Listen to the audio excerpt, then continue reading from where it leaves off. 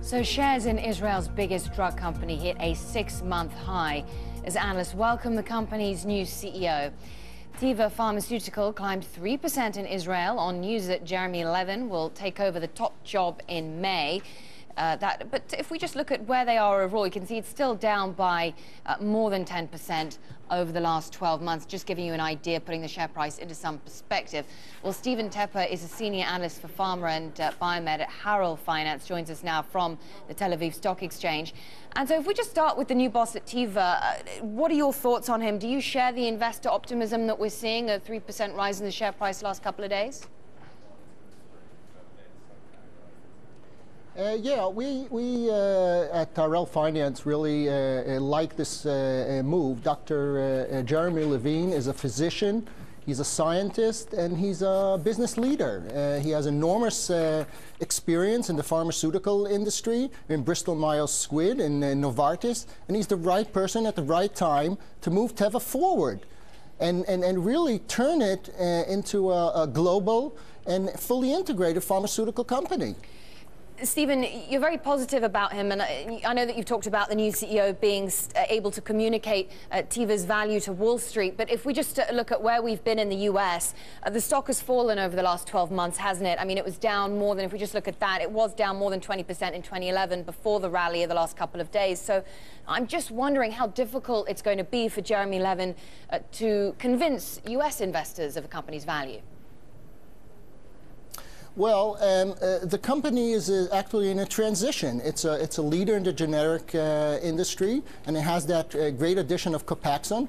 But Copaxone is actually losing its patent soon, and the company has to move out of its dependence on Copaxone.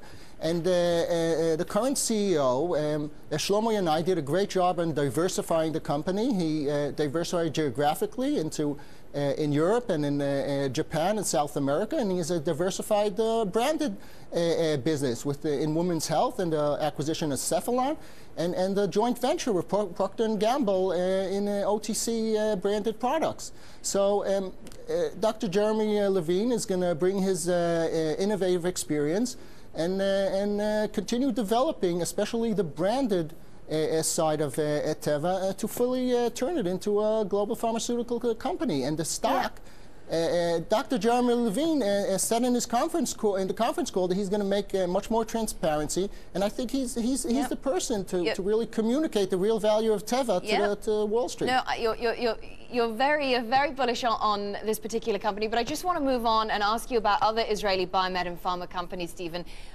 Prophylactics lost almost 50% last year after a delay in approving one of its drugs. Now, you're forecasting a rebound in the stock, right? Why is that? Yeah, Protalix is its lead product, Opliso, for Gaucher's disease. We believe it will be approved in May.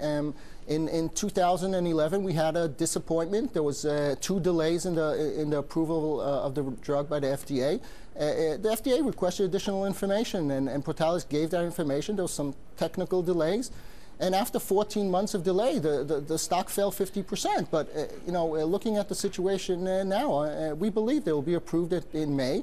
And once it gets approved, and once we get towards that approval, this approval will bring validation to its platform and enable the company to go out and push additional products that they're developing into clinical development. Stephen Tepper, senior analyst for pharma and biomed at Harel Finance. Thank you so much. Really good to talk to you from Tel Aviv.